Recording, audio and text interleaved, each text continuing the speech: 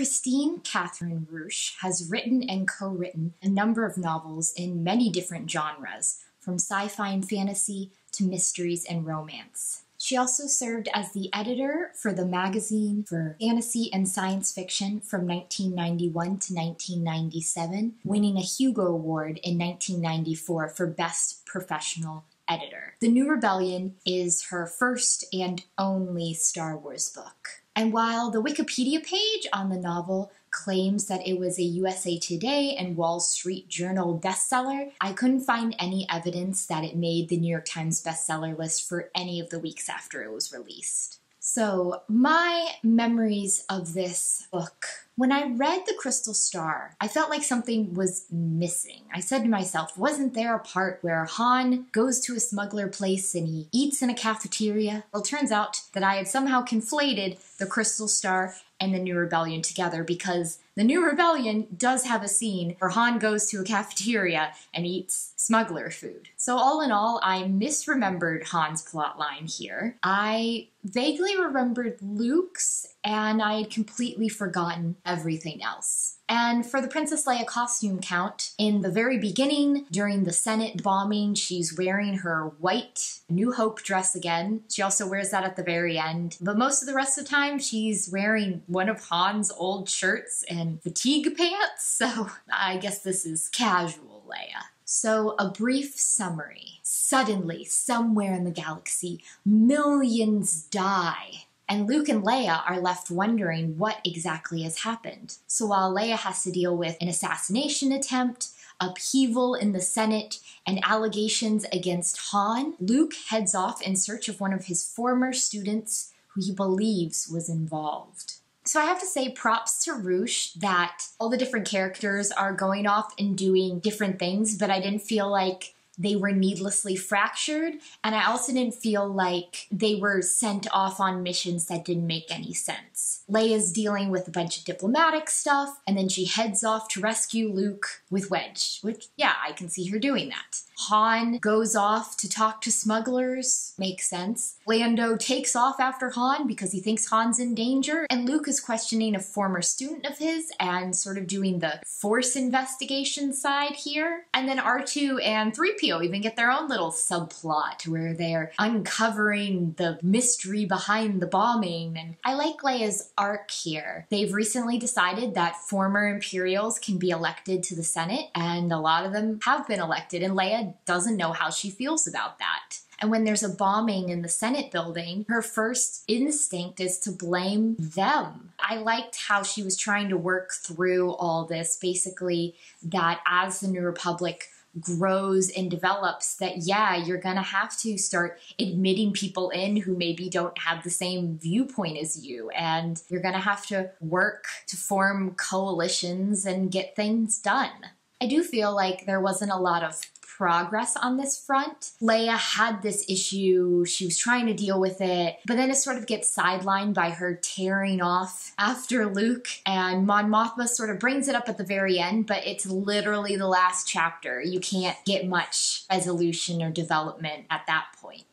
I also, for the most part, liked Han's plotline. He's contacted by an old smuggler buddy on Coruscant who's warning him that something's going on. Han heads off to Smuggler's Run, runs into a bunch of his old smuggler buddies. The weird thing, though, is that in each of these books so far, every time we run into old smuggler buddies, they're different. And I'm sure that Han has met many different smugglers over his smuggling career, but it is a little strange that every time it's a different one and he's like, my best pal! How many friends did you have, Han? Especially because these acquaintances at Smuggler's Run definitely don't seem to be his friends. They don't have his best interests at heart. They don't like him. And a few of them outright try to kill him. We also have Lando. When he finds out that Han's in danger, he takes off because he doesn't want anything to happen again, like what happened at the end of Empire, where his friends were betrayed partially because of him, and he feels horrible about it. So even though he knows that to go to Smuggler's Run is a very bad idea for him, he goes. He's caught by the glottal fib.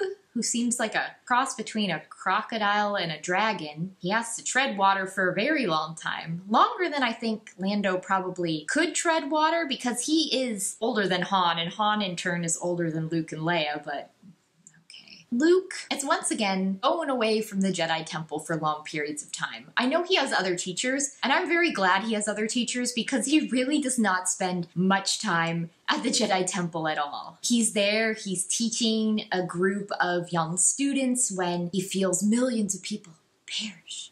And it's just like that moment again in A New Hope when Alderaan was destroyed. So he heads to Coruscant because he also felt that Leia was in danger, and that's the Senate bombing. And then he senses that Brackus was involved, so he heads off to track down Brackus, talks to Brackus, and then Brackus sends him to another one of his failed students who is now on the dark side. Luke's Jedi Academy hasn't been running for very long at this point. I believe that the New Rebellion takes place 13 years after the Battle of Endor. So if Luke formed the Jedi Academy 7 years after Endor, that means that it's been in operation for only 6 years at this point. And we've had an astonishing number of students who have left and fallen to the dark side. It makes me a little worried about Luke's track record and teaching skills, and maybe that should be best left to someone else, but also maybe there's just lots of potential Jedi falling to the dark side, and maybe that happened all the time in the prequels. And while I'm not fond of Luke, the Superman character, I'm also not fond of Luke being injured so that he's weakened in some way and then the fights are harder. In this case, when he goes to Mist to talk to Brackus, ends up talking to Brackus's mother. He's attacked by giant pink bubble creatures who I guess are like jellyfish, but they like burn your skin off. So Brackus's mom had to put him in Bacta, and he's already not operating at 100%. And then when he's coming up in the Almanian system and he decides he's going to check out the moon herder, he's in one of the new X-Wings, which we have learned has a detonator in it. And apparently the way you trigger the detonator is try to do a manual landing. So his X-Wing blows up, breaks his ankle, he's got burns all going down his back. He's in bad shape. So when he finally faces off against Kueller, the bad guy, he's like maybe not even operating at 25% capacity. It just feels like a cheap trick that instead of seeing Luke at his full power or even a more realistic Luke, we have to weaken him to make this fight seem more eventful and dangerous than it really is. Barbara Hambly did a similar thing in Children of the Jedi, and I wasn't fond of it, but I dislike what Roosh did here even more. Just that weak Luke, who's always worried he's gonna die, is not a particularly interesting Luke. I did like that Wedge, while still a general, was actually doing his general job, being in charge of the little tiny fleet and moving it. I'm just surprised that it took him so long to figure out that Weller's ships were controlled by droids and that he lost so many of his people before this happened. I like that Roosh brought Talon Card and Mara Jade back into it, but they don't really feel like themselves. When the wild card shows up during the battle, Wedge is like, oh, this wild card ship, I don't know whose it is. But surely Wedge has met Card at this point, and he knows that the wild card is Talon's ship. Also, the wild card is described as a space yacht, and I don't think it is. And then Mara doesn't quite seem like herself. There's a bit where Han says, well, she was an Imperial, but I don't trust Imperials. Like, God. This again, she's just sort of there, vaguely snarky, concerned about Luke. I don't know if this is trying to set up the stuff with them in the Hand of Thrawn duology, but I like her presence, but she doesn't really feel like herself. Brackus, Luke's former student who left, first appeared in the second Young Jedi Knights book, Shadow Academy, in September of 1995, and he perished over Yavin 4 in September 1996's Jedi Under Siege. So this is his first adult book appearance. We get a lot of the background behind him, which is interesting. He's an interesting person. Like Mara Jade and some of the other Imperial agents. He was taken from his mother at a very young age, trained up to be an operative, and he's never known anything else. He was sent to infiltrate Luke's Jedi Academy. Luke knew he was an Imperial, but he also was strong in the Force, so Luke wanted to see if he could save him. He was there for several years. iJedi, which will come out in the spring of 1998, places him in the first class at the Jedi Praxium, so I assume that he's one of the unnamed students from Anderson's trilogy. And after several years at the Jedi Academy, Luke gives him something sort of like the cave at Dagobah, where he has to face himself. But Brackus can't face himself. It terrifies him. He leaves, goes back to his Imperial bosses, leaves them, and then somehow falls under Queller's sway. He just doesn't really want any human interaction at this point. He doesn't want to use the Force. He's not the Brackus that we'll see in the Young Jedi Knights books. He's just broken and sad. Weirdly enough, though, he's also really attractive. Like, multiple people talk about how attractive he is. Cole Fardreamer says that, like, we just saw two attractive people recently, and it was Brackus and Princess Leia, and I'm sort of rolling my eyes at Brackus, the Ken doll. And then we have Queller/Dolph, our big bad. He was another one of Luke's students who found out his family had died, left the academy, and just goes bunkers dark side. He blames Leia and the New Republic for what happened to his family, so he wants to dismantle the New Republic and then rule it himself. He also has some dubious Force abilities. First of all is that he's killing people because it makes him more powerful. Okay. And then he's able to block Luke and Leia's, like, Force sense of others, which I guess has precedent because it was what Hethrer was doing to the Solo kids in the Crystal Star, but it's another Force skill that I'm not super fond of. I just question why everyone feels like Queller is such this huge threat, like he's the Emperor again. And then we have this actually pretty good moment when after he's killed, they remove his Death Head's mask and Leia goes, oh, he was just a boy. He's like still has his baby face, probably wore the mask so he was more frightening. It's just hard for me to see him as this huge threat, knowing at the same time that he's also just a young adult. And then on the droid plotline, we meet Cole Fardreamer, who is a mechanic from Tatooine. In a way, he's very reminiscent of A New Hope's Luke. He's a viewpoint character, and we find out his story that he wanted to be just like Luke Skywalker until someone told him, well, he can use the Force.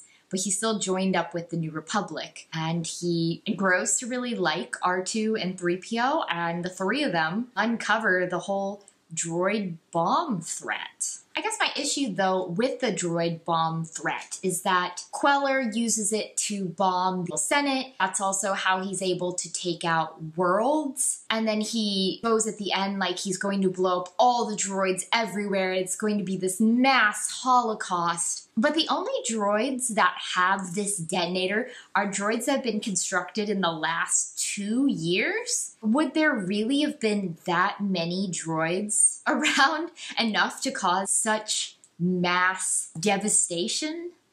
I can understand the Senate bombing because, yes, a lot of the senators probably do have new top model droids. But I feel like on a whole in the rest of the galaxy, I'm not sure how much damage it would have really done. And it'll end up being moot because R2-D2 is somehow able to turn off the detonator on the droid factory planet.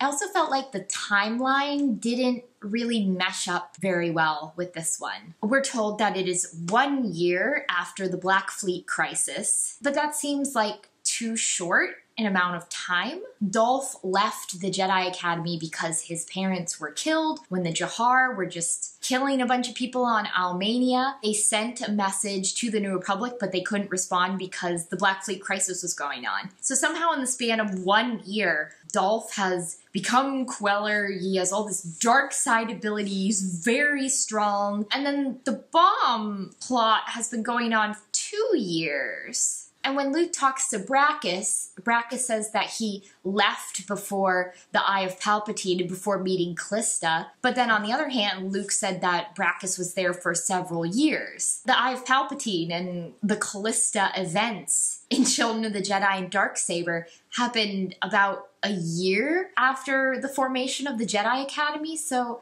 I don't understand how this meshes up. We also have Leia being threatened with removal from her office, which was exactly what happened in the Black Fleet crisis a year ago. I'm not sure how highly I can rank her presidential career if one time they're threatening to kick her out and then just a year later they're threatening to kick her out again. It also seemed like the insinuations that Han was involved with the Senate bombing were so flimsy that I can't believe this was a viable reason for Leia to do anything. Basically, the ex-Imperials in the Senate somehow found the message that Lando found had been sent that implied that Han was involved. Leia's like, no, that can't be. And then just like, that's it. We don't hear any other side. She's in danger of being removed from office, so she steps down and lets Mon Mothma take over, and she heads off to Almania with Wedge. I would have thought that something like that would have needed more proof than just one randomly intercepted message, because that looks very suspicious to me. It looks suspicious to Leia, but apparently it didn't really look suspicious to anyone else. I also felt like the pace was good. It was moving. And then we got to like the final showdown at Almania. Moved so fast. Things didn't totally make sense there. Han and Mara Jade show up with Isla Miri. Isla Miri get eaten by the giant white creature that has befriended Luke. All of a sudden, Luke and Queller are like, ooh, oh. And while this is going on, Mara or Han or Chewie don't make any effort to try to shoot Queller. Meanwhile, that's exactly what Han tried to do in The Last Command when he showed up and C'baoth was like trying to kill Luke and Mara. Instead, it's like Leia uses the Force to get the blaster from Han, and she's the one that shoots Queller, which I liked her shooting him. I just didn't understand why Han and Mara and Chewie didn't try beforehand. And then the way the Isla Miri affect anyone Force sensitive just seemed wrong to me. From the Thrawn trilogy, the sense I got was that you can't use the Force, but it doesn't affect your other senses in any way. But in the New Rebellion, when Mara's under the effect of the Isla Miri, the color in her face is off and she's like looks woozy. And then when Luke and Queller and Leia come under the effects of it, it's like they can't move right and they feel like, oh, my lightsaber's so heavy, which is not the sense that I got from previous books at all. There just wasn't enough resolution for me. Things happened really fast. And then the last chapter was basically just, yeah, everything's okay, and Cole Fardreamer, we're gonna make sure that everyone knows that he uncovered this plot, and Leia, you need to work with the former Imperials, and then it just ends like Luke's been in a back-to-tank.